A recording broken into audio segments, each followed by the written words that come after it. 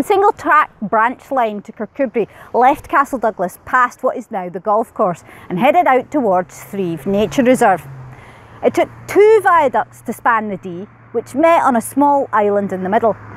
Only the remains of the second bridge remains close to the site of Bridge of Dee station.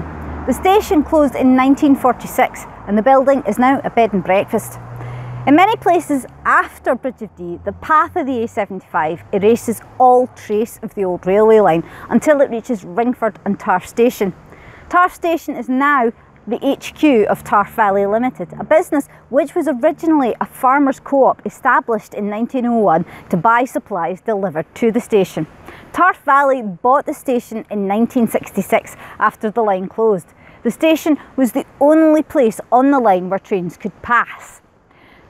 When the line opened, Tarf was named Tarf for Gatehouse, for reasons I touched on in my video about Gatehouse Station.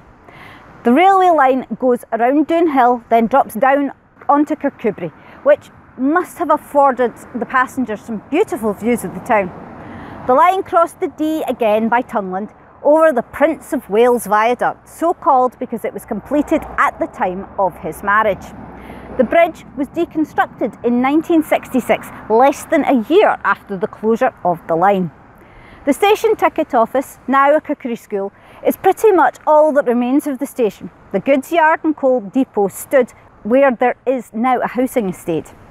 The line ended at the station with only a buffer between it and St Mary's Street, and in 1963 a rear-driven train coming in too fast from Tarf failed to stop, smashed through the buffer and came to a halt outside Mr Patterson's shop. A carriage was twisted up into the air, but the only thing harmed was the temper of the provost.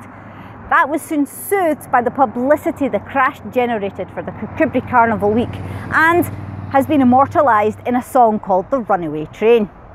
The station at Kirkcudbright must have been a picturesque and bonny one towards the end of its life, because it won the Best Kept Station Award from 1952 to 1964. The entire branch line was closed by the Beeching Cuts in 1965.